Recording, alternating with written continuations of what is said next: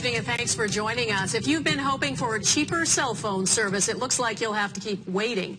One of the companies expected to bid in a wireless auction has pulled out. That means the big three, Rogers, TELUS and Bell, remain, and the Harper government's promise to drive down prices is in disarray. Right now, Canadians pay some of the highest prices in the industrialized world, at about $74 per month for an average plan. That's significantly more than people in the U.S. or U.K. Jacques Bourbeau explains what today's development means. Very few people leave home without them, but just because they're a fixture of modern life doesn't mean people are happy with their cell phones. We pay way too much for way too little.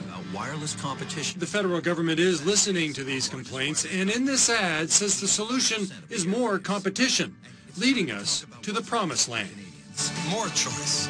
Lower prices. Better service. A key part of this plan for more competition is an auction starting today for airwaves that can be used by wireless companies.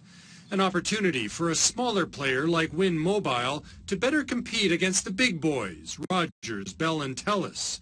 But Wind is pulling out of the auction, meaning that in many parts of the country, the big three will continue to dominate. The government's policy is in absolute tatters right now. You know, the vision was new competitors entering into the marketplace. That simply isn't going to happen. And it's really back to the drawing board if the government is serious about facilitating better competition in the Canadian marketplace.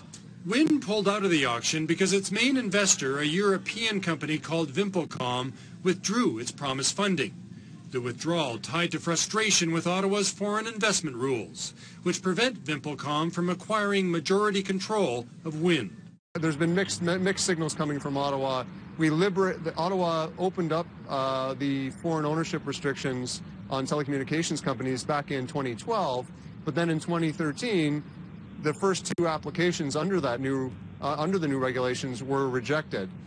There's no shortage of opinions about what Ottawa should do next. Relax foreign investment rules, even regulate prices and service.